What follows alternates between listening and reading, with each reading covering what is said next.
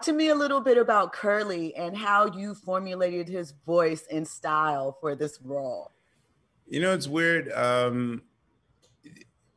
This is the first time in which an animator. I mean, I've done like cartoon voiceovers before and all those things, in which I wasn't playing myself.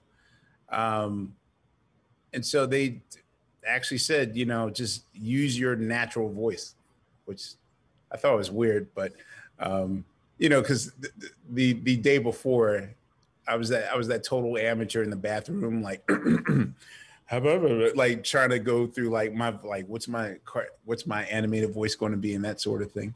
But they were so cool about it. They knew I was nervous, and they just said, you know, be yourself, and how would you talk in real life? And it shows now that I see where they were going, like this film is all of us in our natural element. And I think that's what makes it relatable, and that's what makes it authentic, is that, you know, it would be different if I had to use my voice like it, you know, like that sort of character voicey thing. Like it wouldn't have worked at all. So mentorship is a big theme in the film. I want to know, for you, what were your early mentors like, and what areas did they help you in your development? I grew up in a musical family, and my dad was a prominent musician of his era. He was like a doo-wopper. So by the time I was born in the 70s, he was kind of on the first wave of nostalgia. And there's a moment where I was 3 years old, and he introduces me to drummer Bernard Purdy, who's pretty much played on everything. And my dad has me walk over to Bernard, and I think I was like 4 years old.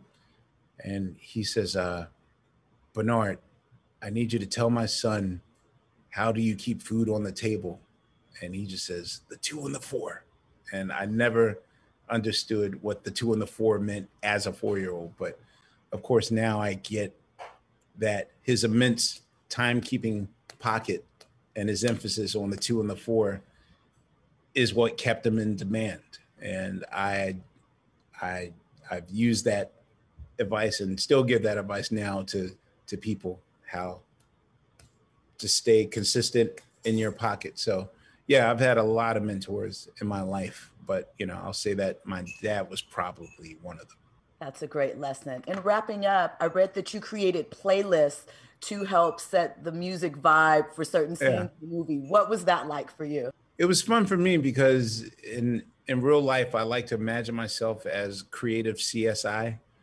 So I'm the guy that looks for an excuse to make a playlist for even if it's going to the supermarket, like I'll sneak in, you know, try to curate the soundtrack to the drive to pick up toilet paper or something like that. So I will say that when we were talking about the barbershop scene, I might have been a little bit too intricate with my questions and asking. But at the end of the day, I'll say that for all the characters that needed music in the background, my assessment was that a lot of people I know, they kind of start their music development at 14. But I think once they get into their last 2 years of high school, they become like, that's where the involvement starts. And then the 6 years after that, be it college or life, that's pretty much, you know, that's what they stick to.